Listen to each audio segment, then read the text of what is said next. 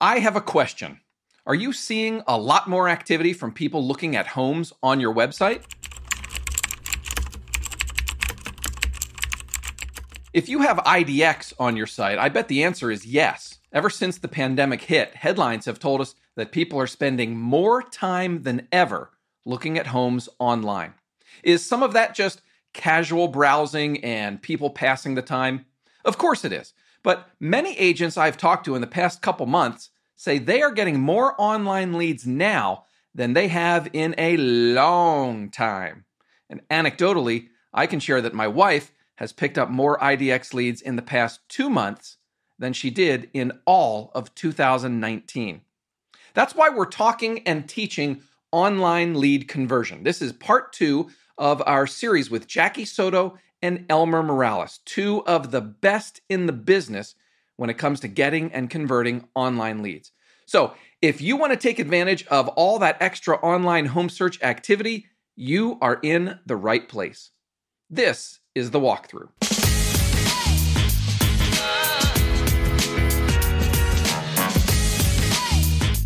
Hey everyone, I'm Matt McGee, editor of HomeLight's Agent Resource Center, and your host every week right here on The Walkthrough. On this show, you'll learn what's working right now from the best real estate agents and industry experts in the country. At HomeLight, we believe in real estate agents. That's why we created The Walkthrough. We're on a journey to find out how great real estate agents grow their business, stand out from the crowd, and become irreplaceable. You can get in touch with me anytime by calling 415-322-3328. Just leave a voicemail at that number. Or you can send an email to walkthrough@homelight.com. I do read and hear all the messages that come in. And it's great to be back after taking last week off for the holidays. I hope you and your family had a good and safe 4th of July. As I mentioned earlier, this is part 2 of our conversation with HomeLight Elite agents Jackie Soto and Elmer Morales, and some breaking news. By popular demand, we're going to add part 3 to this series next Monday. Several of you sent in great questions last week after part 1. Jackie and Elmer have agreed to answer those questions, plus any new ones that come in after today's show. I'll have more on all that, how you can contribute, get your questions in at the end of this episode, so stay tuned. If you missed part 1, real quick intro. Elmer Morales and Jackie Soto run the eHomes brokerage in Southern California. Last year, 38% of their business came from online leads. This year, they expect it to be about 60 to 65%. They are HomeLight Elite agents, which is a program reserved for the top 1% of agents on our platform. They're also best of Zillow, so they know what they're doing with online leads. In part 1, Jackie and Elmer walked us through their systems and processes, how they bring accountability into it. They told us exactly what happens when a new online lead comes in, and they shared the ALM script that they use in the first call with a new buyer. That's appointment, location, motivation. Listen to this from part 1. The opening line goes exactly like this. Hey, Matt, this is Elmer with the eHomes team. You inquired on 123 Banana Street. How soon did you want to see it? They didn't call to talk about financing or anything. They want to talk about when I can go see the house. So it's appointment, then it's location. So Matt, what is it about 123 Banana Street that has you moving to this neighborhood? You'll share that. I'll gather that information. And then Matt, the next question is, we're shooting now for motivation, right? And then Matt, so what has you moving to 123 Banana Street? And then you'll give me motivation. And then that's it. That's it. We're not trying to collect any more information. We cut it off right there, and we're off to the appointment. So that's a taste of what we covered in part 1. If you haven't listened to that yet, definitely recommend you go back and catch up when this episode is over. It sets the stage for what we're talking about today, which is how eHomes nurtures and converts online leads. So listen for Jackie and Elmer to explain the VIP program that they offer to buyers and sellers to convert those leads, if and when they ever stop communicating with leads, and what they had to change in order to do a better job of converting HomeLight leads. As you listen, Jot down any questions you have, and then before we wrap up today, I'll let you know how to send those in for next week's show. But first, here is part 2 of my conversation with HomeLight Elite agents, Jackie Soto and Elmer Morales. When an online lead comes in, chances are they are getting replies, certainly with HomeLight, they are getting replies from yourselves and then other agents as well. So what do you guys do to convince the buyer or seller that you're the ones they should be working with? That's funny you say that. So I think it goes back to providing value up front. You want to provide as much value up front. You want to be an expert in that neighborhood. When we were on a podcast recently with Brad Inman, he said you want to tattoo that zip code on your forehead, especially in this market. So you know that lead, when they're shopping online, they're connecting with multiple agents. They're not just connecting with you. It's likely that they're going to call someone else, or they have already called someone else. So how impressive are you going to be able to connect with them, to show them that you're going to be successful to get them into that home? Also, I'd say leadership. So coming down, I wanted to circle back to Elmer's script about getting them to the home sooner than later because of the current market.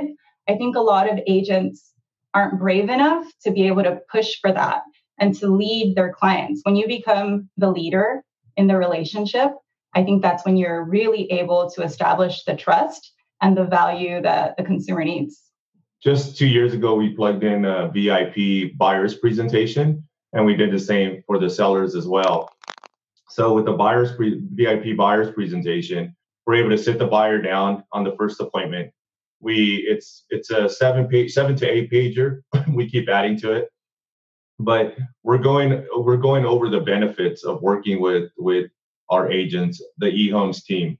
So we break it down for the consumer, the value in working with us. Because the other issue that we're having with online leads is we become just door openers. When we didn't have a presentation, we were just opening the door for the consumer, and we were letting them walk through the home, and we weren't really presenting any value to them.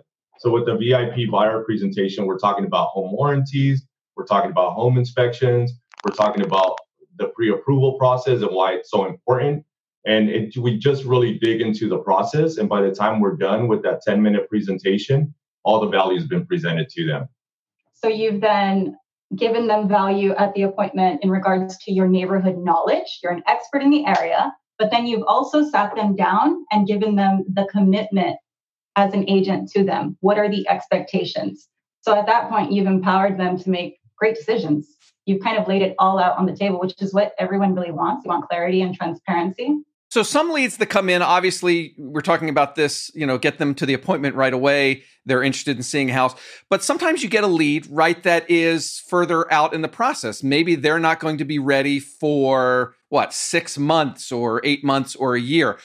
When you have a lead like that, do you still want to meet with them right now? When you say that happened to me yesterday. So yesterday, I'm not really out on appointments very much now, but one of our agents had a big appointment and it needed to be moved up because they had multiple offers and they couldn't wait until Saturday. So they moved it up. And unfortunately, the agent was busy. So I showed up. We got them into the home. They aren't necessarily ready right now. They're trying to find the one that they love, right, before they pull the trigger. That is going to be a very tailored lead that we're going to nurture because when they are ready, they are going to come back to us. And the way that process works, I will let Elmer talk about it. Yeah. So and again, like Jackie just said, you absolutely want to you want to press for the face-to-face because most agents, it's a proven fact that most consumers use the first agent that they meet. So if we want to go off of statistics, then we want to take our chances and meet with the consumer no matter how far out. And you also have to have confidence in your nurture process that you're going to make all the right phone calls. You're going to send all the right amount of text messages to stay in front of the consumer. So when they do decide to make the move, that you're the first person that they're going to be calling. You mentioned the nurture process. Tell me what that looks like when you get one of these leads that isn't ready to buy or sell right away. Okay, so the nurture process, it's really simple. So number one, the agent that talked to the consumer or met with the consumer has to decide, is this a lead I want to hang on to and I want to nurture, or is this a lead I want to hand off to the ISA department? Either way, the nurture process is going to look the exact same way. They're still going to be receiving text messages from us, just not as frequently as they might have when they first came in. Because when they first come in, they're getting text messages like every day. So maybe it's a text message once every 30 days. It's definitely an email once every 30 days. And then the agent's expected, depending on how far out they are, to either contact them once every 2 weeks or once every 30 days.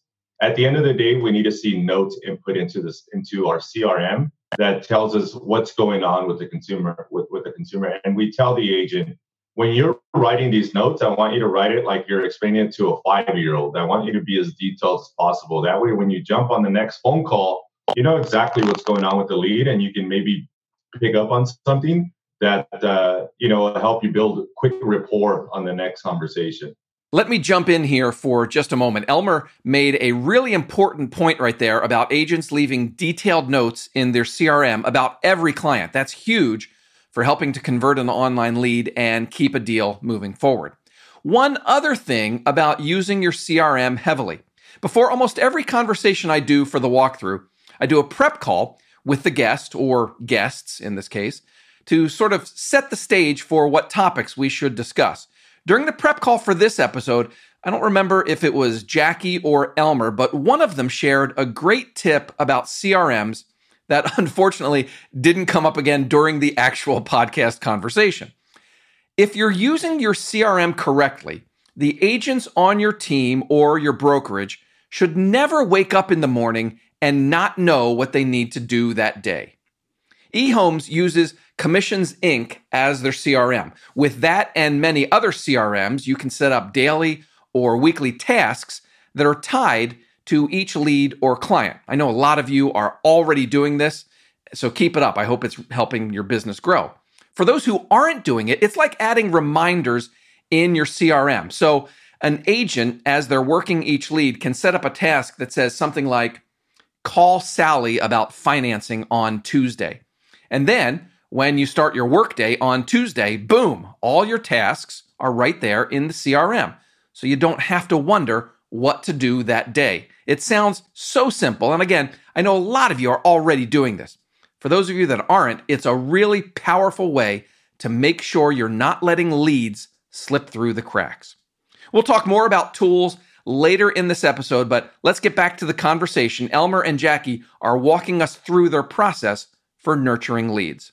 What are you saying in the email or text that goes out? Is it just, hey, just checking in with you, what's going on? Or are you sending out like actual content, like a monthly market update or anything like that? Yeah, so on the emails, it's like market updates, and they're getting property notifications that are tailored to what it is that they inquired on.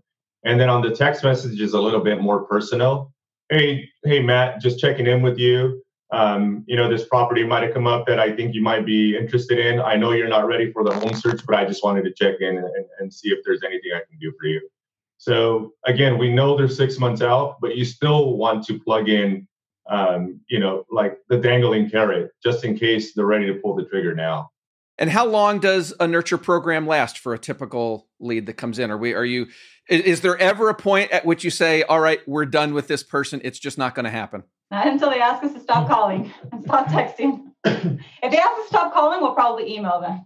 Yeah, so most of our programs do end at the 6-month mark, but what we do is we'll put them in a pool, and then we'll have a drip campaign that we'll plug that pool into to try to revive the leads again. So there's always something going on with the leads. Like no one's ever just put in a place where they're not going to be contacted again unless they've asked us not to.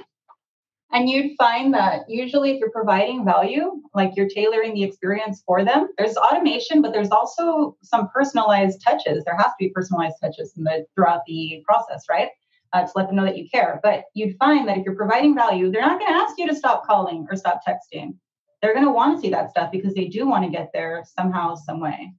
Our record is a 1,263-day-old lead that we converted.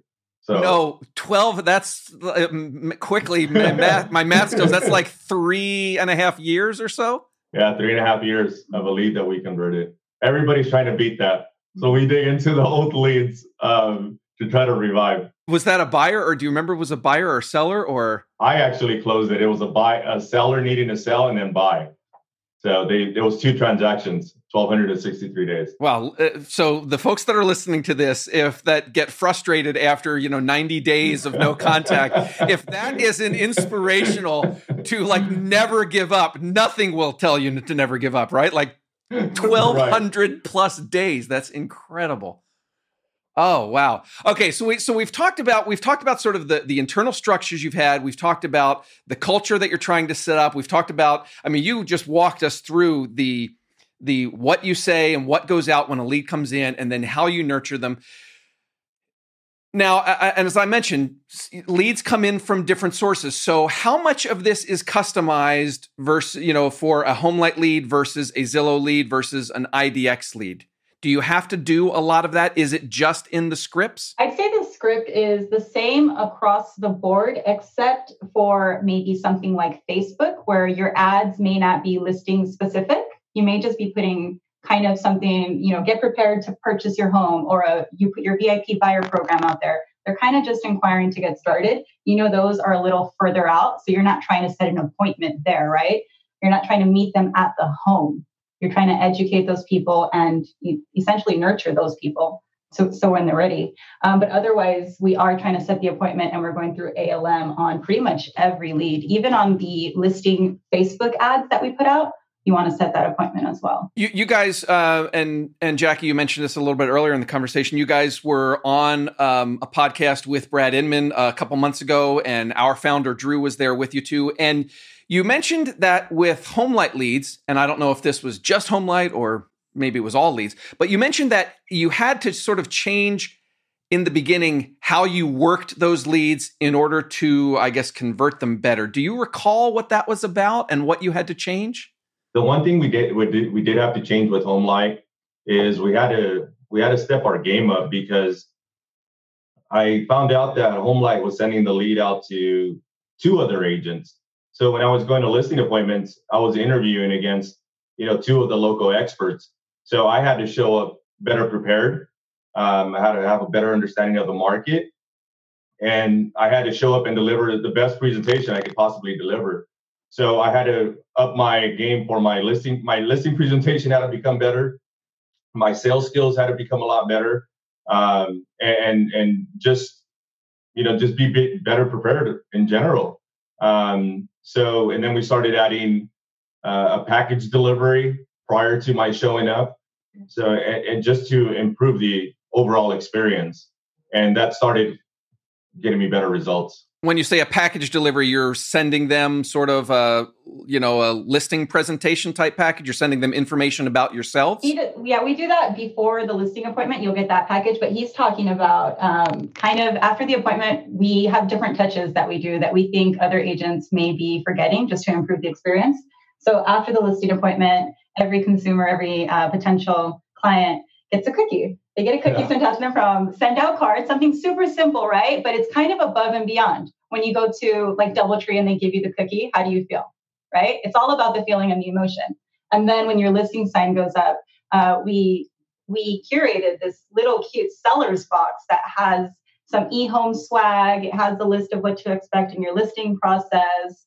It's above and beyond, I'd say, for what average agents are doing in the area. And that's where we were able to improve because everyone can generate their sales skills. They can learn different tricks, but it's what are you doing that's kind of outside the box that we went above and beyond to do. And to discuss the package that we deliver prior to the appointment, we deliver this bright orange envelope with just some marketing items in there. And again, it discusses our relationship with HomeLight to create credibility. Depending on where the lead come from, we tailor it to the lead source on the items we put in there, but we keep it simple. And this circles back to how everything's going to referral base. So these larger companies are realizing that they have to connect with the top agents in the area. So you're no longer just up against, someone's uncle or brother. You're up against the top agents that these companies have decided to partner with. Yeah. And I wanted to share, Matt, just a quick story. So when I started sending out that opening package, that big orange envelope, I swear to you, every appointment that I showed up to, that envelope would be sitting on the dinner table. So I knew it was being opened and I knew it was being read. which again creates instant credibility and rapport. Hi, everyone. If you're enjoying the walkthrough, we'd appreciate it if you tell the real estate agents in your network about us. Even more, please rate and review us on Apple Podcasts, Spotify, or wherever you listen. Your feedback helps us get better, and in some cases can also help new listeners find and hear us. And when we get around to having you on the show, the more listeners, the better, right?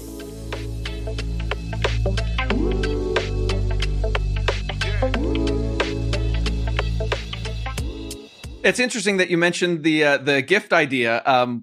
We just had Abby Walters on the podcast a couple weeks ago, and she was talking about her referral business, and she's also using send out cards for her referral leads. And here you guys are using it for your online leads, which I think speaks to the fact that, we're calling HomeLight an online lead, but it is it's a referral based online lead. Like, we have already talked to the person, we send them to you. It's sort of this kind of blend of online lead. It's not true online lead. It's referral based. Anyway, let me ask you this question. Because Abby mentioned this on the podcast, and a couple other agents that we've had. We just had Rob Henderson on the podcast, and he sort of talked about it too.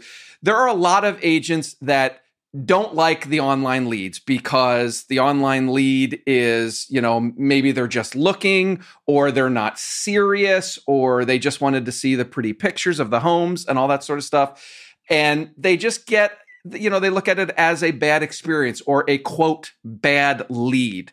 What's your guys' response to that? That's why we set the expectation way ahead of time when we're interviewing the agents, because we're huge on mindset. If you don't have the right mindset walking into it, I believe in the law of attraction. If you're walking into that conversation, any conversation negatively, you're going to have a negative outcome. So when you answer that phone, expecting this person on the line to be ready to write an offer. That's how I pick up every single phone call. That's how I connect with every single client. They're ready to buy right now. Setting that expectation is huge for me personally. Yesterday, I played a call on our huddle. I mean, that in fact does happen. Some of these leads are ready to purchase a home right away, but you got to take the good with the bad, right? You got to be able to service every single lead if these companies are going to trust you with their referrals. Online leads is something that we've been working on for 7 years now. So the one thing we discovered is an online lead is only bad if you're not prepared to deal with the nurture and how to answer phone calls and speak to lead. If you don't have systems in place, Matt, then that lead source is going to be really bad. Just like if I was door knocking and weren't following the proper guidelines to door knock, like, I'm not going to get the results I want, so I'm going to hate it. You got to be prepared. You got to have systems in place to get the results you're looking for. We have a saying here, and there is no bad lead. There is no bad lead. At the end of the day, that connection is so valuable, whether they're ready right now, whether they're never ready. If you had a connection with a human being and you serviced him well, guess what? That human being has a mother, a father, sisters, brothers that or friends, coworkers that may want to buy or sell. And if you met this person and provided value at that appointment or on that phone call, they may think of you if you can nurture this relationship well enough as the professional to refer business to. And I know with HomeLight, you have a representative that is in charge of working and partnering with you. I assume. My wife used to advertise on Zillow, so I know that you would get a Zillow rep. Tell me about what you do to nurture these relationships that you have with the representatives, and is that important? Very important. So our relationship business, and I'm doing air quotes. I know you guys won't see this on the podcast, but our relationship business is not just with the client. Our relationship business is with our referral partners, and at the end of the day, these bigger companies are our referral partners. So making sure that you have clear expectations from them, and then you're able to meet those expectations you ask for help too. If you're confused about something, that you have that great communication with this person who has been put in their place. Their job is literally to help you succeed with their platform. So I think one thing that is a huge misconception in our industry is that you can't change your rep. So I'm sorry for any rep that may get fired because of this, but you can ask for another rep. If they're not serving you, at the end of the day, this bigger company wants to switch you out to someone that's going to help you grow with them. Yeah, I mean, it's important. It's a relationship, and you're going to be in touch with them on a regular basis. And sometimes it's just you get matched with a person that may not be the right fit. So that's if you can ask for somebody else, that makes perfect sense. One thing that I haven't asked you about, and I hope we can get into a little bit before we wrap up, to make all this possible, I'm sure you have a number of different tools that you are using. So we talked about the automated text and the automated emails.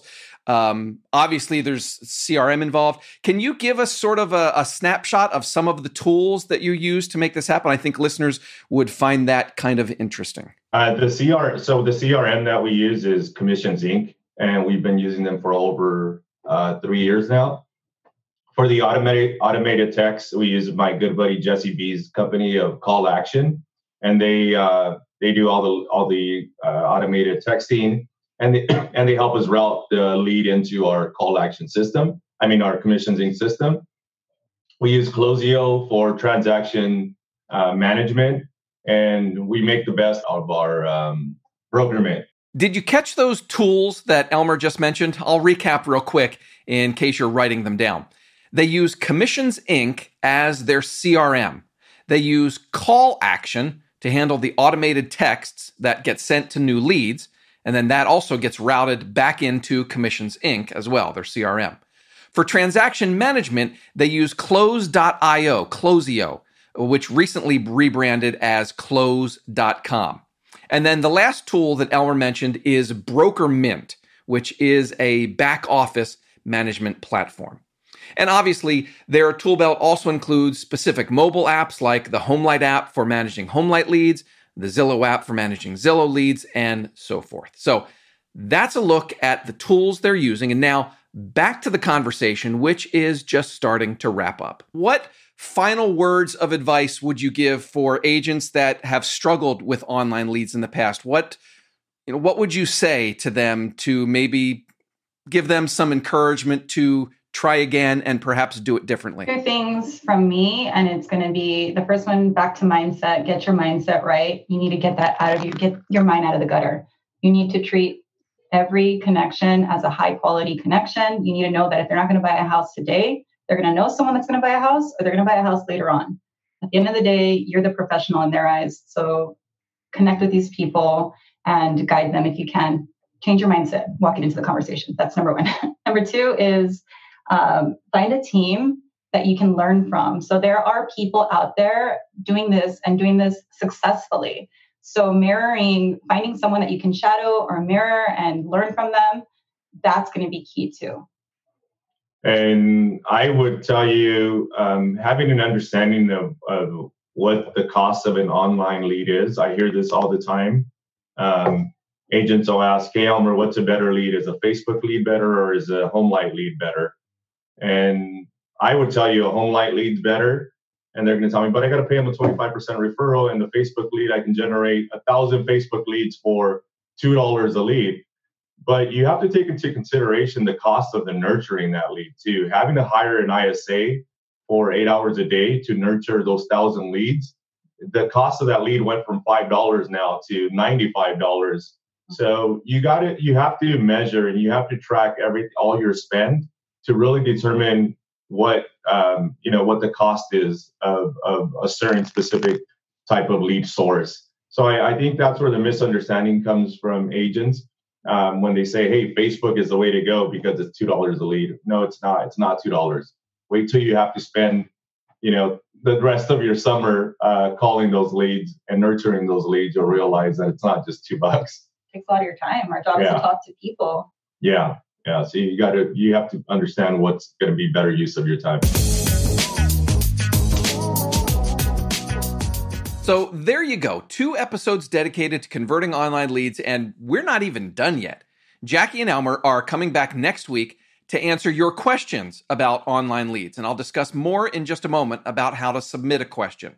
First, how about we do some takeaways from this week's episode? Here's what stood out to me. Number 1, Jackie and Elmer talked about bringing value to the lead from the very first contact, because it's so easy to just become a door opener for the consumer, right? An agent who just lets people into this house, then lets them into the next house, and then lets them into the house after that, and so on and so forth. eHomes has a VIP buyer and seller presentation. They go over it during the first meeting to set themselves apart from other agents, to have a better shot at converting the lead.